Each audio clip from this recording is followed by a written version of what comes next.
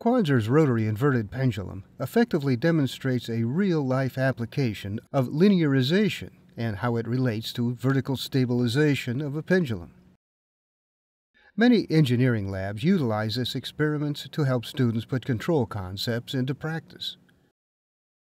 Modeling and control design principles used to balance the inverted pendulum are similar to models and control design used to develop systems, like the Segway transporters.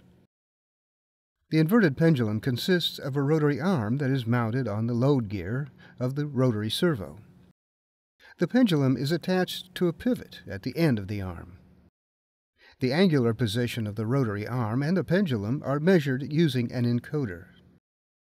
The objective is to balance the pendulum using a linearization technique. This is achieved by using a state feedback controller within the control design software.